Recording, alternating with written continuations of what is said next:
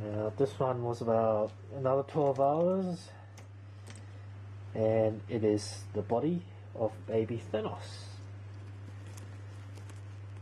Holy moly!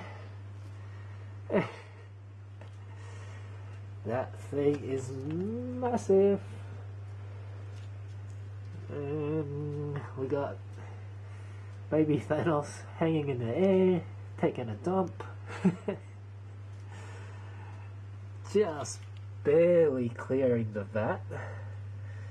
So I was a couple of centimeters short of the full build height of the Moai.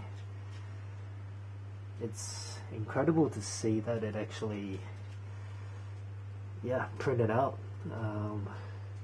From first looks, printed out perfectly. Can't see any supports that were snapped off.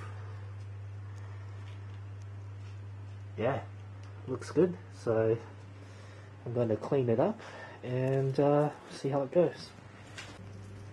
Alright, so we've actually run into a bit of a problem here.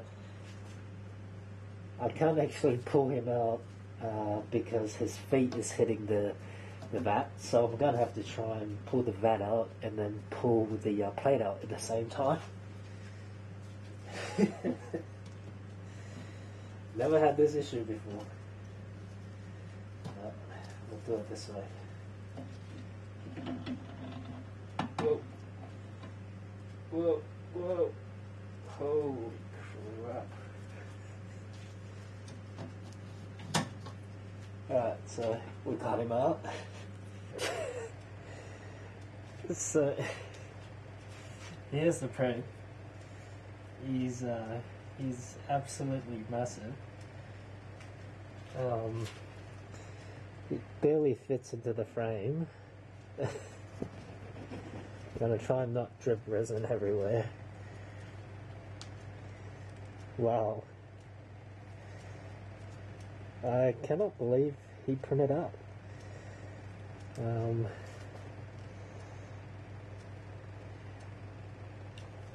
Print looks pretty good from what I can see.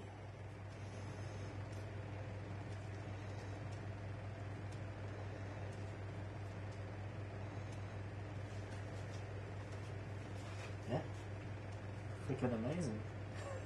The size of this thing, monster. Alright, so here's the print all cleaned up.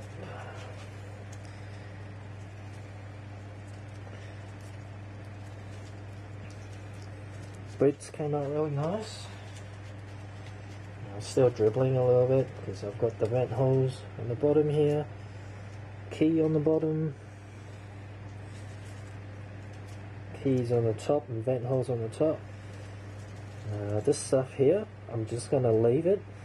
This is the tips of the support, and I haven't cut them off because I am just going to sand all this flat. Just to avoid any sort of chips from trying to cut it with flush cutters. A little bit of layer lines on the back, which is easily sanded smooth, so that's all good. The texture on the skirt he's wearing came out pretty nice. And yeah, the feet, the boots came out really nice too. So overall, very happy with it. And put this in a curing station and onto the next piece, which will be the head.